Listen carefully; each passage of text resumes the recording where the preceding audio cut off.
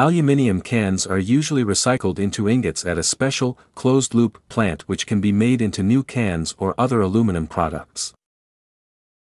Here, we will introduce the steps for baled aluminum cans recycling. 1. Pre-shredding, break up or shred the baled aluminum cans.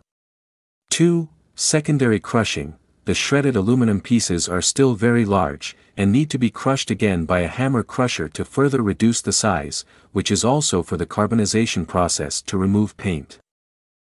3. Magnetic separation for iron removal, some cans may contain iron, then it is necessary to remove the iron to make sure the purity of aluminum.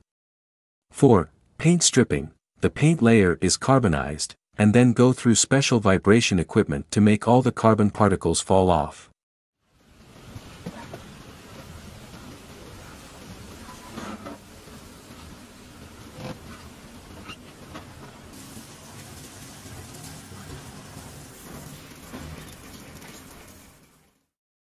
Five. Melting, filtration and ingot making.